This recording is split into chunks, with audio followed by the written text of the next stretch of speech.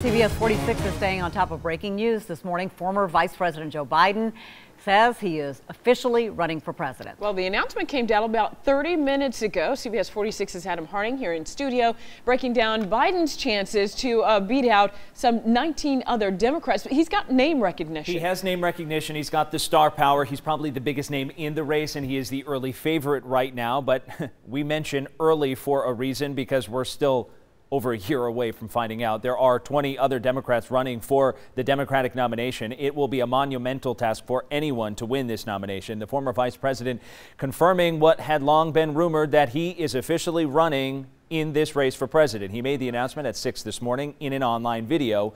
We'll play for you now a small portion of what he said. I believe history will look back on 4 years of this president and all he embraces as an aberrant moment in time.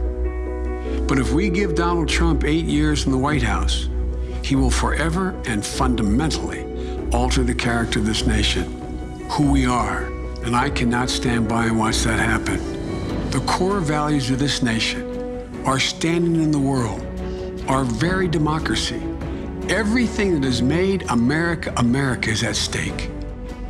That's why today I'm announcing my candidacy for President of the United States.